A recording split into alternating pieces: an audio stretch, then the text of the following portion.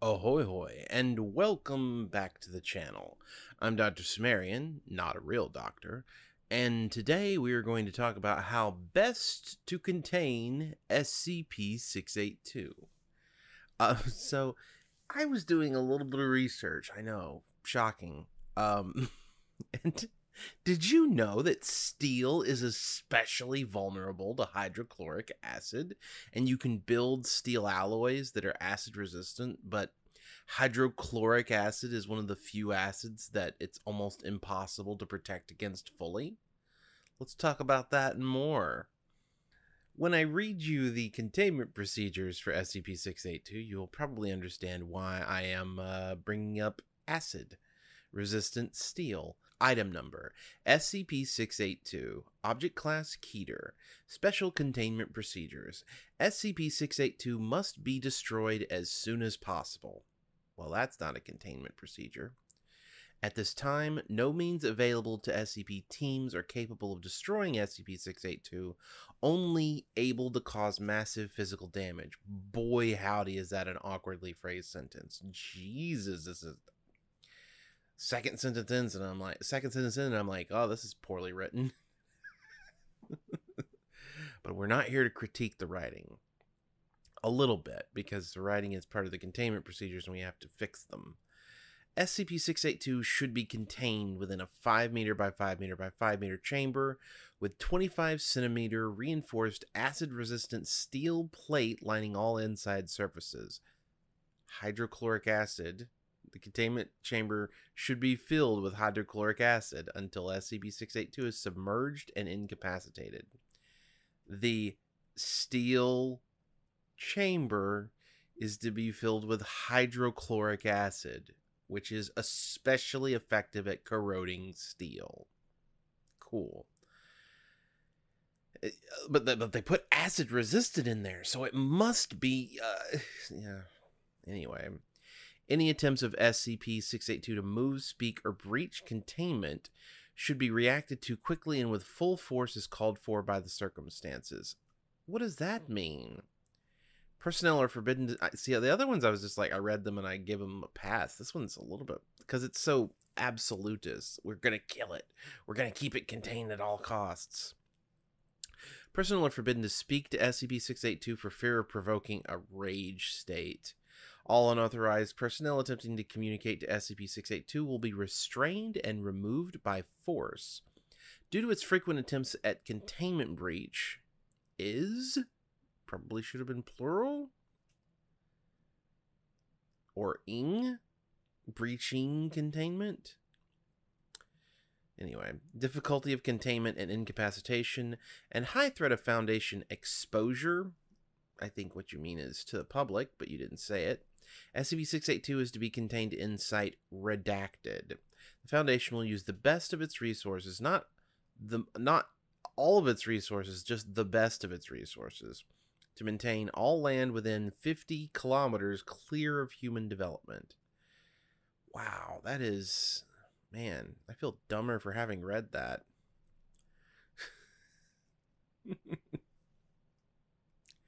There's only one paragraph?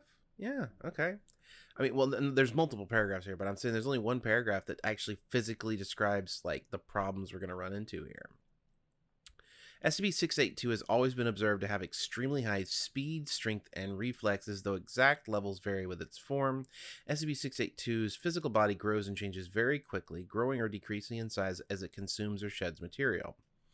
SCP-682 gains energy from anything it ingests, organic or inorganic. Digestion seems to be aided by a set of filtering gills inside of SCP-682's nostrils, which are able to remove usable matter from any liquid solution, enabling it to constantly regenerate from the acid it is contained in. SCP-682's regenerative capabilities and resilience are staggering, and SCP-682 has been seen moving and speaking with its body 87% destroyed or rotted. Okay, so we can start taking a look at the things it can do and can't do here. That's the full measure in the SCP article itself. Yeah, that's the full measure in the SCP article itself of what it can do. Everything else Yeah, everything else is from external documents, other tales that are not necessarily canon to this article. So we can only use what's in the article. If you have a tale that you've read where he is Superman and can fly, that doesn't apply here. We can only work with what's in the article. So this SCP, as described here, how do you contain it? So we've gone over how it is currently contained. Let's start talking a little bit about ethical considerations. The problem with SCP-682 is that it wants to destroy all life. So the SCP Foundation has decided that it's going to destroy it. That's not necessary. There's plenty of things that want to destroy all life. We don't destroy them immediately. Not to mention the fact that SCP-682 shouldn't be that hard to contain, and we'll talk about that in a second. Secondly, not giving it any kind of physical or verbal interactions with people is kind of silly. Again, because he shouldn't be that difficult to contain. SCP-682 is able to draw energy from liquid solutions. It says it very clearly here. There's a set of filtering gills inside its nostrils. So not putting it in liquid would be a good start. They literally submerge it in liquid. And I know the submerging in liquid is to keep it from regenerating, right? It does regenerate on its own to its full size. But if they give it a liquid, it can get bigger. This is a problem because it does seem to show some adaptations. And even though I'm saying very clearly here that I'm only going to work with what's in the article, I think 99% of all information surrounding this outside of the article itself indicate a certain level of adaptation that it can achieve. So we will assume that it can adapt to certain types of things. If you burn it, it becomes resistant to fire. If you acid it, it will become resistant to acids. So what does that mean in the grand scheme of things? Well, stop trying to kill it. Period. That's the problem. It must be destroyed as soon as possible. I love that the special containment procedures start with that, as if we put it in the containment procedures, well, I mean, that's just how it is. There's nothing we can do about it. Stop trying to kill it. If you stop trying to kill it, it will stop adapting to the things you use to kill it with. I'm just saying. And in the original article, adaptation is not even mentioned. Not once. That's something that came in later in future tales. If we're just looking at it from the base perspective, there's no need for the acid at all. It's so silly that you build a thing that can draw energy and mass from liquids and then decide to submerge it in liquids. It can't draw energy and mass from the air.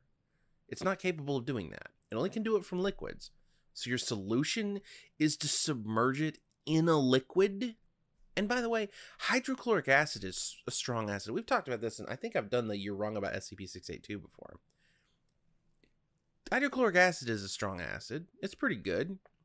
But its main thing that it's capable of doing, like that I can think of off the top of my head, is that it's very good against steel, which is the construction material you're using for the 682 containment chamber. It's so dumb. So let's fix this. First of all, let's get rid of the acid. Second of all, not steel plates lining its surfaces. Put it in the okay, yes, if you want to make a steel like block, you know, however thick you want it to be, that's cool. But put it in the ground, not above ground with walls that can be broken down. Put it in the ground. Okay, put its chamber deep in the earth so that like there's nowhere for it to go necessarily. And create concentric rings of containment. This is a thing that has been done for literally a millennia or more. Concentric fortifications is a thing that's been around for forever. Okay, just do that, but flip it inside out. Build your it's got to be 5 meters by 5 meters by 5 meters for some reason. Build your 5-meter cube out of steel in the ground, dig it out, build it in the ground, reinforce the walls as best as you can, and then drop it in there. And then at its full strength, it will still not be able to get out. Okay? And you're like, well, I gotta put a door on it. What if it breaks down the door? Don't put a door on it. Definitely have sensors on the outside to determine whether or not it's banging around in there or if it's finally stopped. But drop it in a hole. That's all you have to do. Put your chamber at the bottom of a deep freaking hole. That's it. Acid. And if acid works for temporary, as it's in here, if acid works as a temporary restraint for it, and this is important, have the capacity to deploy it later as necessary. There are very powerful acids and there are very quick acting acids that you can use. Now, last time I talked about this, I talked about one of the stronger acids out there, which I think was hydrofluoric acid.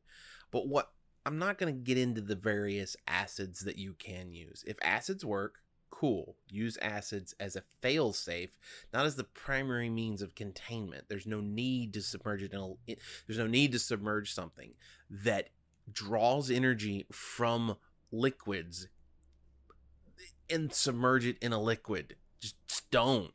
That's so dumb. Ugh. Sometimes when I read these old SCPs, the Foundation's sheer incompetence just gets to me. That's it. Thank you very much for watching. If you enjoyed the video, please hit the like button and then hit the subscribe button and the notification bell next to that so you're notified when I upload new videos. And then head on over to patreon.com/DCimmerian and pledge at any level, like everybody here on the screen already has, including Dr. J Redacted and Sinjariki, who have both pledged at $100, and Morgan, who has pledged at $40. But you know who hasn't pledged yet?